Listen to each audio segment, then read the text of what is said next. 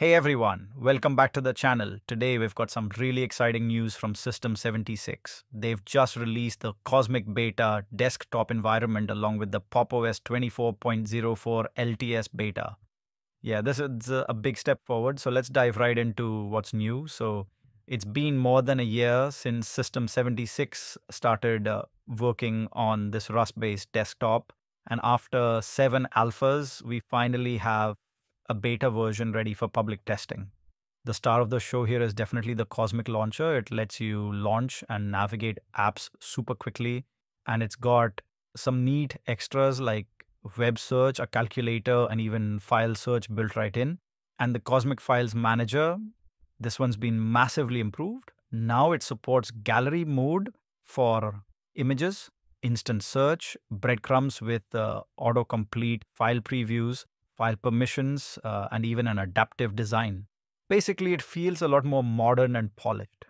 On top of that, Cosmic Beta gives you both single panel and dual panel layouts, advanced window tiling and stacking, plus fresh theming options.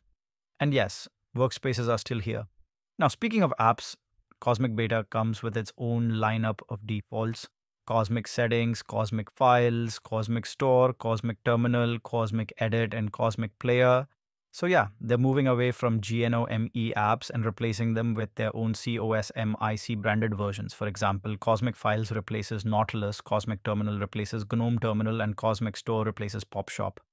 Under the hood, Pop! OS 24.04 LTS Beta is running the Linux 6.16 kernel, the Mesa 25.1.5 graphics stack, and the NVIDIA 580 driver for those of you on NVIDIA GPUs.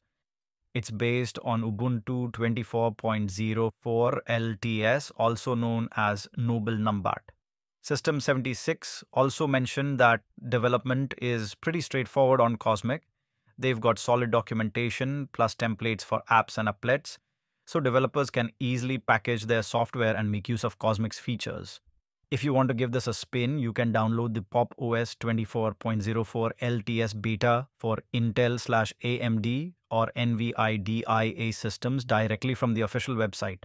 But hey, just a word of caution, both Cosmic and Pop! OS 24.04 are still in beta, so don't install them on your main machine unless you're okay with a few bugs.